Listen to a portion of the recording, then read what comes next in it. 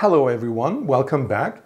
So although our analysis for the Nash equilibrium of this game is over, we just said one half is the only Nash equilibrium in mixed strategies, in fact only Nash equilibrium of this game. So our analysis is over, but I just wanted to make clear that we fully understand what's going on here. So I said the point of intersection where the best response function of all the players intersect is going to give us the Nash equilibrium, and that's the only Nash equilibrium, right? I mean, if the best response functions or correspondence never intersect, that means there's no Nash equilibrium, all right? Or if they do not intersect at some point, that means that point cannot be Nash equilibrium. So let's make this argument clear. I mean, it should be crystal clear, all right? Because it's very, very important. So how can we do that? Well, let's verify it through this example. I mean, we don't really have to prove it formally always, but we can just verify it, all right? That's a very helpful exercise to do. So here I'm going to pick just one point, all right? So I'm going to pick this point because it corresponds to pure strategy. What does this point correspond to? It corresponds to P equals Q equals 0, right? So what does that mean? What strategy profile does this point correspond to? P equals 0, that means tail is going to be probability 1. And Q equals 0, that means tail is probability 1. So therefore, that point corresponds to tail-tail. And we know, we previously argued that tail-tail is not a best response because the second player's best response to the first player's strategy is not tail, it's head, right? So this is tail, this is head. So clearly she prefers to play head, given that she believes her opponent is going to be playing tail. So that's one way. But the other way, by just looking at this graph. So here, when I have P equals 0, all right, so this is P equals 0, right? Q also equals 0, I know. But when P equals 0, what is the best response for so P equals 0 is the first player's strategy or second player's belief. So if the second player believes that her opponent is going to play tail, all right? So if P is equal to 0, well then what Q is the best response? Well, remember, the best response for player 2 is this red line. So according to this red line, whenever P is equal to 0, all right, so whenever P is equal to 0, so this point is one of them, her best response is Q equals 1, right? So let me use the red pencil. So this is her best response. All right? So that's it. So remember, P equals 0, Q equals 0 is not a Nash equilibrium because when P is 0, Q equals 0 is not best response. Instead, Q equals 1 is the best response. So player 2 is not best responding player 1. Okay? All right. Hope that's clear. So now let's pick another point, right? I don't know why I'm erasing those points, just not to make any sort of extra complication. So let's pick another point. Say, for example, this guy here, all right? Or, I mean, yeah, it doesn't have to be on the boundary. So let's pick this guy. So meaning P equals, for example, 1 over 4 and Q equals 1 over 4, all right? So this point. What does that mean? That means player 1 is going to play P equals 1 over 4. So 1 over 4 probability head, 3 over 4 probability tail, and then sigma 2 is this guy. 1 over 4 probability again head, and 3 over 4 probability tail, okay? So is this a Nash equilibrium? Well, it is not. Well, why not? Well, because once again, when Q is equal to 1 over 4, all right?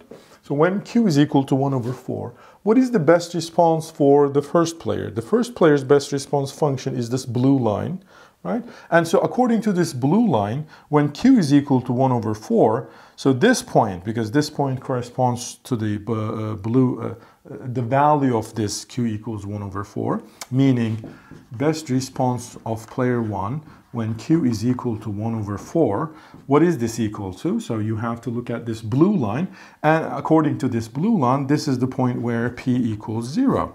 All right, so 0 is the best response. However, player 1 is playing p equals 1 over 4. All right, so here clearly player 1 is not best responding by just looking at these graphs. So you see what I mean? So this is why this point of intersection matters, because at this point when q is equal to 1/2, the best response, according to the blue line, is all these points, including p equals 1/2.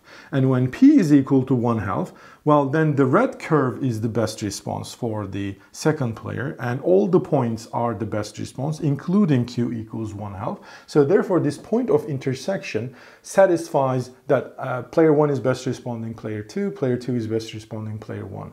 And so therefore, it is the Nash equilibrium. But alternatively, how you can show this is the following. So let's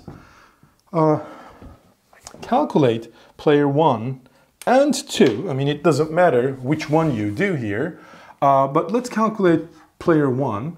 What is his expected utility if he plays sigma 1 and sigma 2? All right? So according to this strategy, all right, it's going to be a little long. So player 1 is playing 1 over 4 probability h, right? So it's going to be u1 h sigma 2 plus 3 over 4 probability u1 tail sigma 2. All right? And then this is also another expected payoff. So this is 1 over 4 probability. So what is u1 h sigma 2? So now player 1 is playing h, right? So it's either +1 or -1. What are the probabilities? 1 over 4, 3 over 4. Once again, if this calculation is not clear, please go back to the chapter that we talked about beliefs and mixed strategies and clear this calculation. So this expected payoff is equal to the following. 1 over 4 times 1 minus 3 over 4, because it's 3 over 4 times -1. All right? Plus 3 over 4. What about this payoff? Well, this time it's t, so it's -1 with probability 1 over 4. So it's minus 1 over 4 plus 3 over 4. Okay?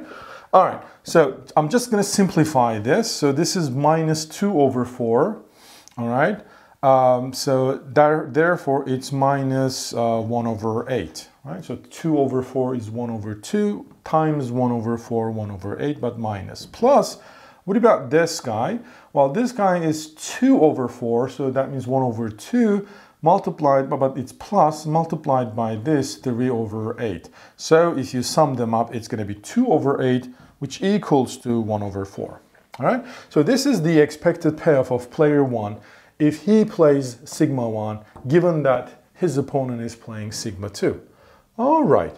Well, question is this a best response? Remember, in the Nash equilibrium, according to the Nash equilibrium, this u1 sigma 1 sigma 2 should be greater than or equal to u1 s1 prime sigma 2 for all s1 prime in s1, right? So that means this inequality should be greater than or equal to payoff of playing head, given that the other guy is playing sigma 2, and it should also be greater than or equal to payoff of playing tail, given that his opponent is playing sigma 2. Clear? So what is this expected payoff? So what is the expected payoff of player 1 when he plays head and his opponent is playing sigma 2? We actually calculated it here, right? Here. So it's basically 1 over 4 minus 3 over 4. Or just go back here.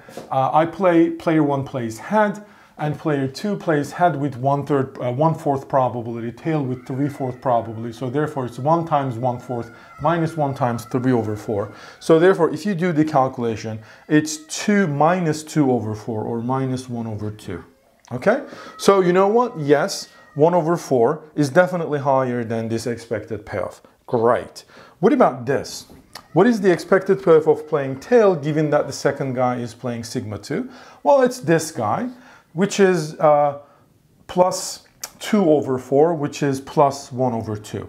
Question is 1 over 4 greater than or equal to 1 over 2? No, it's not. So one of those comparisons failed to hold.